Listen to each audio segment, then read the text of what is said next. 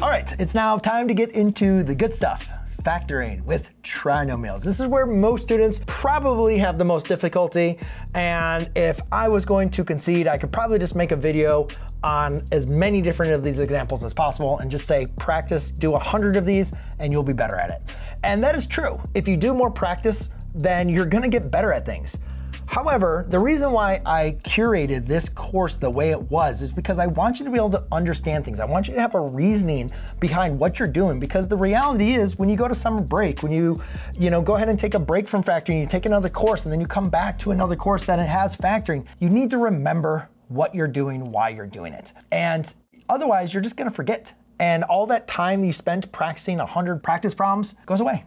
Right? You have no reason to relate to it. So that's why I spent a lot of the time to get up to this point, and I'm not even done yet. I'm actually even gonna do one more kind of visualization understanding of factoring, right? When we have the area, factoring is the idea of understanding what are the side lengths for that rectangle. So for this example, we're just gonna focus on each rectangle at a time. So if I wanna say x squared, well, what two sides would create an x squared? Well, that could be an x times an x. What about a 3x? Well, if I already have x is gonna be representing the height, then x times what is a 3x? That'll be a positive 3. Over here, I have a width of x. What times x would give me a 2x? That's gonna be a positive 2. And then we notice that 2 times 3 has to equal 6, which in case it does. Now, that is the factored form of this. Now, technically, notice I can combine these two terms, right? So if I was gonna combine these two terms, I would have an x squared plus a 5x plus a 6, right? Because that's what happened with 5x. And so the factored form of x squared plus 5x plus 6 is going to be a x plus 3 times an x plus 2. But lucky for you, I broke down 5x into 3x and 2x, and that's what worked. But what if you don't know how to break it down? Well, that's what we're gonna do in the next video. So what we need to do is we need to focus on our last term. This is the big one. This is what we call our C. And remember, the last term is being multiplied by two other constants. So we need to figure out, well, what numbers are gonna work to multiply by 6? Forget about the negative for a second. Let's just focus on the 6. So 6 can be broken down into 6 times 1 and a 3 times 2. That's it. We only got two options. Now, notice it's negative. And what negative means is that one of these factors has to be negative, right? You can't do a negative times a negative. That's gonna be a positive. Positive times positive never makes a negative. So that means one of these numbers is gonna be a negative. Now, when we're talking about the middle term, what we're talking about is doing this operation. I think it's important that you can do enough practice so you can do this operation in your head, but sometimes it just doesn't work like that. I get it, especially when you're first starting out, it's sometimes hard to do. What I want you to be able to see is we're gonna try to combine these factors, one of them being negative, to give me a positive x. So since we have a limited amount of factors, why don't we just write out all the possibilities, so therefore you can select which one's correct. But the more practice you do get at this, the easier it does become to identify which would be the correct one in your head.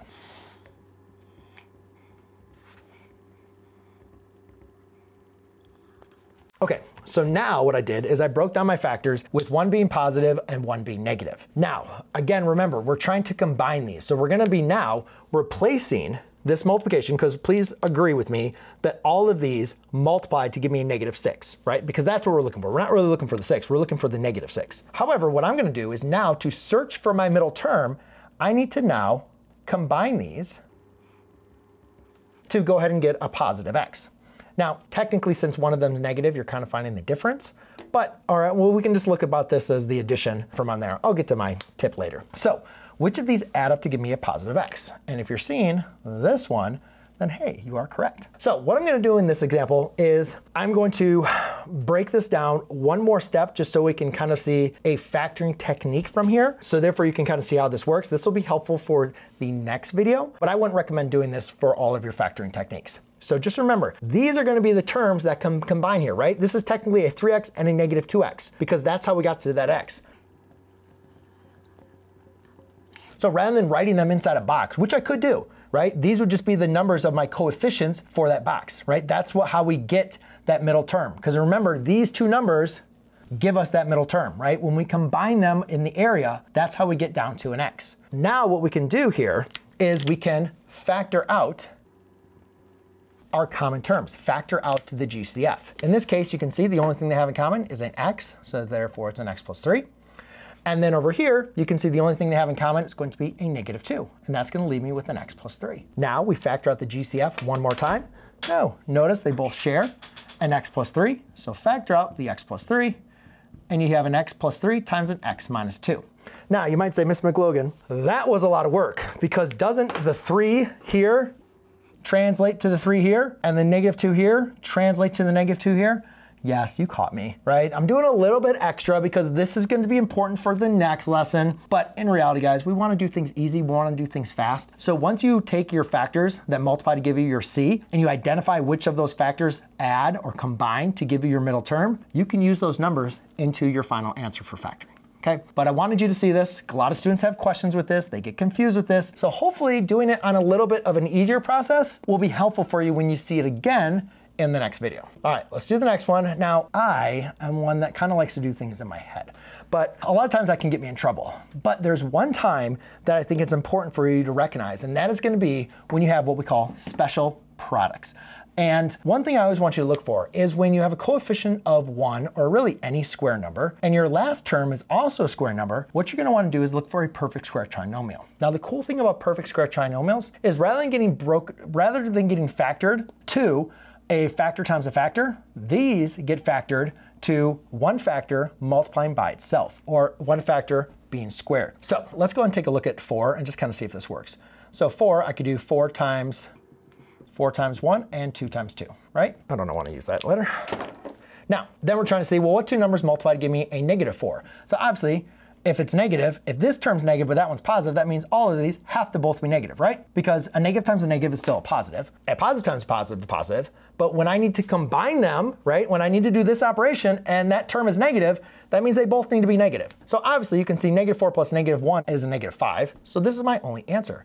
Notice how these two numbers are exactly the same, negative 2 and negative 2. Now going through my understanding of going here to here, I can rewrite this as an x minus 2 times an x minus 2. But in mathematics, we prefer to rewrite that as an x minus 2 quantity squared, right?